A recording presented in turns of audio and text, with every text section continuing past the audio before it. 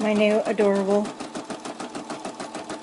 love robot design from Urban Threads, being sewn out on a little cloth napkin I made from a cheapy batch of dish towels from Walmart.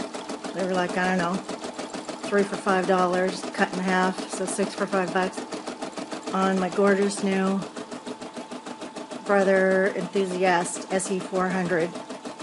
Love it, love it, love it. I think I paid $3 for this design, which is not, it's not cheap for embroidery design, but it's not bad, and it's so freaking cute. This is my kind of embroidery.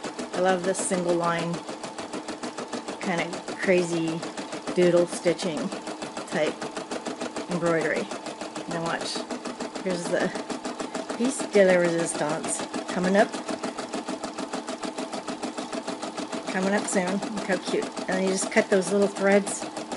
Afterwards, you just take a pair of scissors and cut that little thread like between his eyes there. Check this out. Here it comes. Wait for it. Wait for it. It's Valentine's Day, by the way. I'm going to put these on. I'm going to make some little iPod cases with this little design, or give it to my son, who probably won't use it because it's too corny, but I think it's cute. I might put it on a onesie because I think,